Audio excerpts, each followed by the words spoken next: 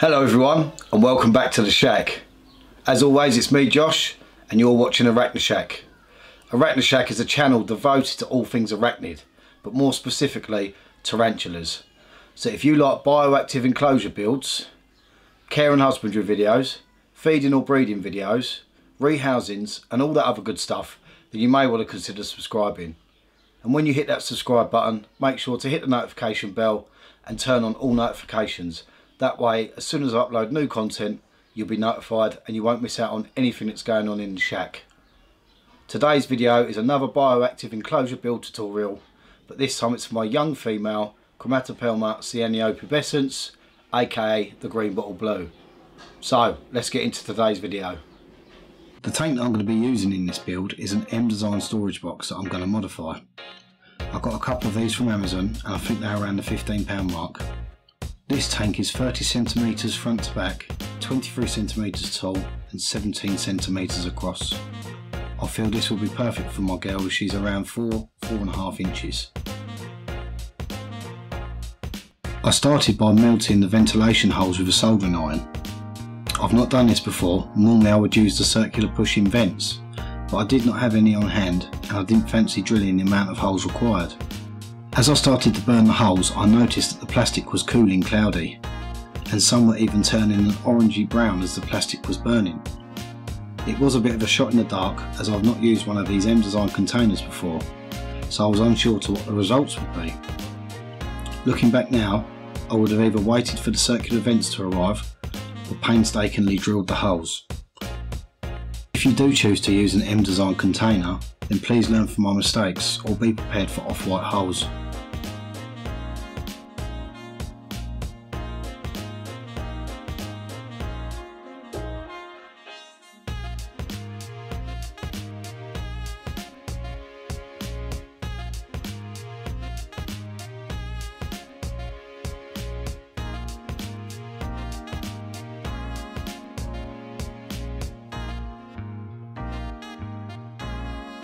Once the ventilation was done, I gave the container a thorough wipe over with rubbing alcohol inside and out. This ensures that the container is clean and germ free.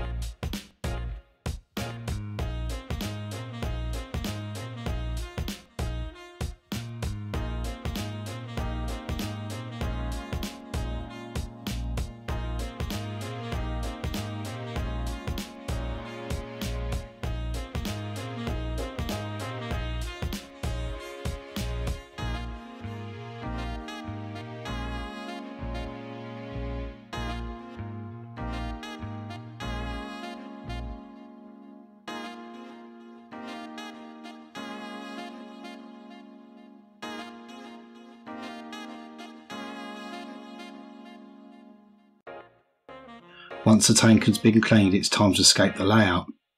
I really enjoy this step as it gives me a chance to plan out how I want the tank to look, and by putting the plants, wood and any other components of the build in and arranging them, it sparks off ideas of how the build is going to go.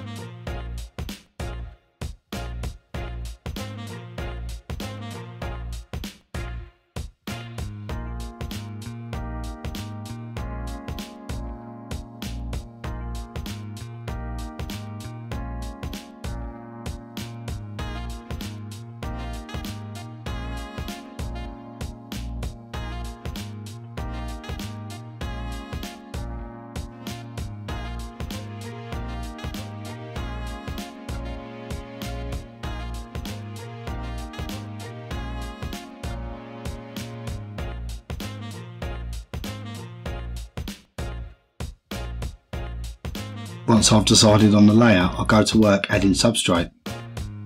The substrate I'm using is my own mix and is essentially an ABG mix. It consists of cocoa husk, cocoa fibre, sphagnum moss, leaf litter, carbon, orchid bark and a small amount of sand. Once I've added some substrate, I then add the plant and cork tube. I hold them in position and add some more substrate, packing it down to secure them both in place. I'm setting them up so my specimen has the option of either a burrow or webbing above in the leaves. I have done this because in the wild they live in the scrublands of Venezuela and are commonly found living at the base of trees or bushes, in burrows or just off the ground in webbed tunnels. So I'm trying to replicate this as much as possible. I'll keep adding substrate until I'm happy and then do some final adjustments.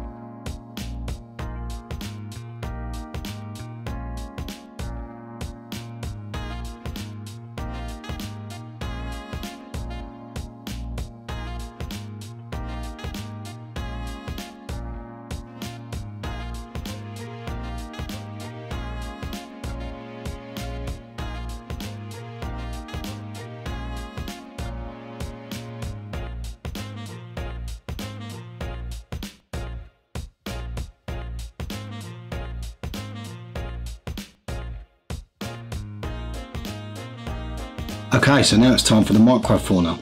There are many types of macrofauna, but my preferred choices are woodlice and springtails. Let's start with springtails. Springtails are about half the size of an ant and white in colour. They live in the substrate in large numbers. Their primary function is to help keep your tank clean as they feed off of mould, fungus, pollen, algae and decaying plant matter. They play an important role in the soil food structure and contribute to the health of the soil. Next it's time for the isopods, or woodlice. The woodlice eat bad bacteria and turn it into a usable food source for the plants and enrich the substrate. The woodlice also aerate the soil as they dig small tunnels and move through it. Woodlice will eat any decaying feeders left by the tarantula, any fecal matter, decaying plant matter, bad bacteria and even mites and their eggs, giving you an overall cleaner enclosure. Once added to the enclosure they will reproduce over time, so be sure not to add too many as they can overwhelm your tea in massive numbers. I normally just add 20 to 30 springtails and around 10 maybe 15 woodlice, depending on the size of the tank, and I always find that this is plenty. Once the macrofauna has been added, I add a layer of leaf litter to give the macrofauna some cover and the woodlice another food source. Now the tank is complete, it's time to add in my girl. It was a pretty straightforward transfer, but she did strike the catch cup, giving me a bit of a jump scare.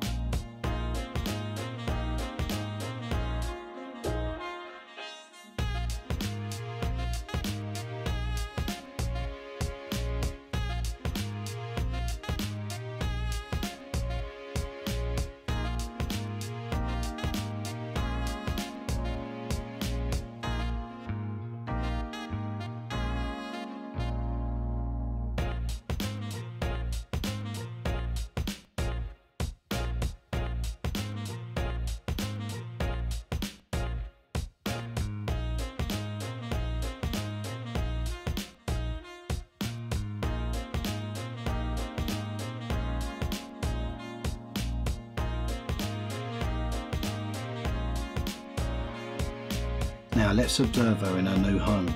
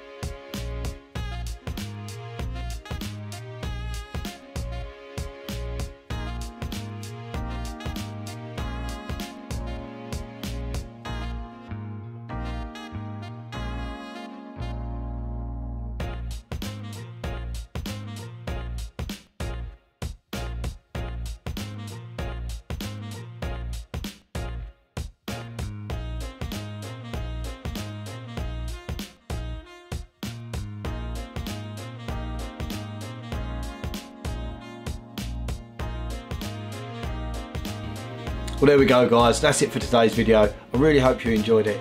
If you did, please give me a thumbs up, and if you have any questions then leave them in the comments below. If you haven't already, hit that subscribe button and I will see you next time. Again, thanks for watching. Peace!